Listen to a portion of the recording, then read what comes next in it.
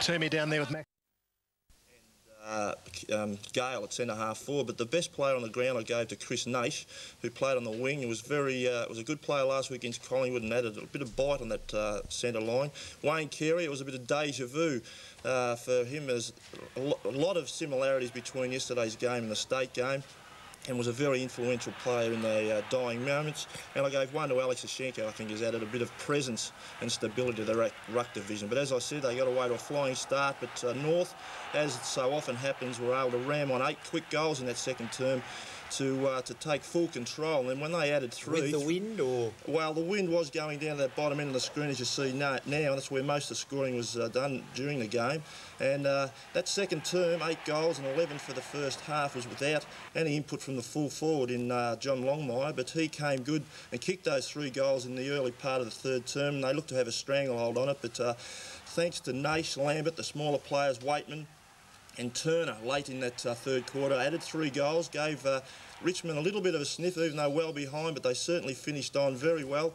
And unfortunately, it was, as I said, Carey again kicked 3 goals, 3 of the 4, and had a hand, which is this one here, took a mark, he'll handball off, and an easy goal to North. And unfortunately for the Tigers, they let themselves down with easy goals like that when the game had to be won. Jeff Hogg versus Michael Martin. How was that duel? Well, full points to Hogg in the first quarter, kicked 3 goals of his 4 for the day, but then I thought Michael Martin battled very hard and took control. And to all the Richmond supporters, or North Melbourne supporters, that free kick definitely was there, and unfortunately Hoggy just was unable to convert, as German was earlier in the term. If you read between the lines, it could be. He kicked 5 goals. Gastev played quite a good game on Dacos, but still Peter Dacos was able to sneak away and kick a few goals. You saw Gavin Brown there, about 80% fit, if that's an exaggeration. He really struggled. He had about half a dozen or 8 kicks, and it was a crime to watch a player of his talents struggle in a match like it was last night. Robert Walls was quite critical of Mark Zanotti in the finish. He took a mark or got a free kick about 15 or 20 metres out, and the struggle that his fellow players made to get the ball to him, and then it was just an absolutely shocking kick.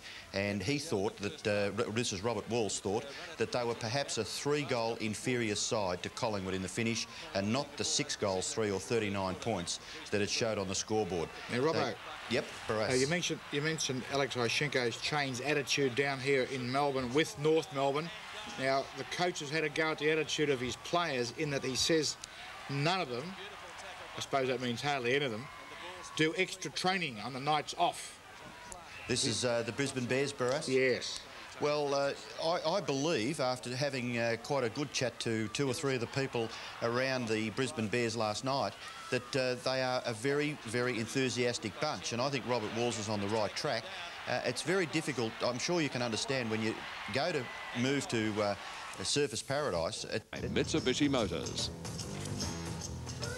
Yes, leading off we have St Kilda's David Grant, who has unquestionable courage and under heavy traffic there. A tremendous mark.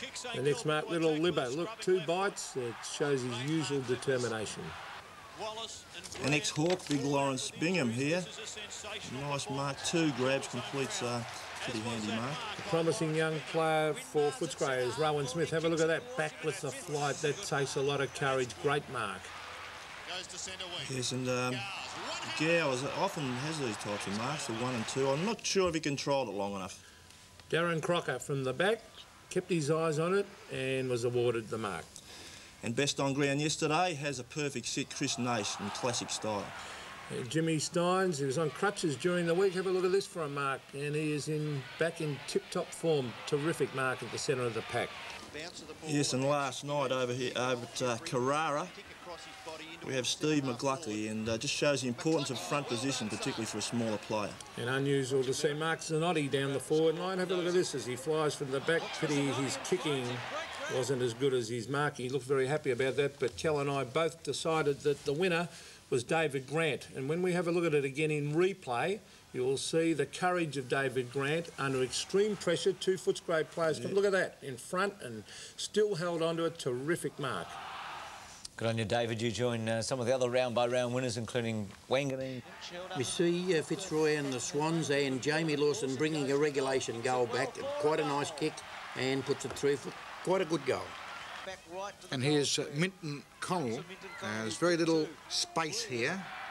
almost got the ball stuck between the posts. Oh, what a clever story, Ron. And here's Brian Royal, who actually has developed into a marvellous goal sneak, and he's got around, made himself balanced and put through a very nice goal.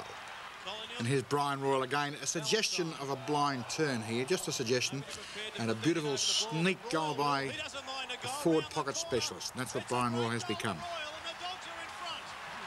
And I don't know if I'm really qualified to speak on this one because I don't regard these as great goals, but I must say, if it was a round ball, it would have been a great goal. Pele would have been proud. And we go for Minton Connell because it was really a very nice goal. And as you said, Ron, it could have got jammed between the posts. The angle was so... Acute. It's a Jack Dyer line, isn't it? It is, very good. Good on you, Minton Connell. Well done to you last mover yesterday with 48. Well, the Tony Hall goal wasn't eligible. Ken Hinkley and Tony Hall, they had a terrific duel, didn't they, on Tuesday night? And well, Peter McKenna, I should ask, because he kicked more goals than anyone else at the table.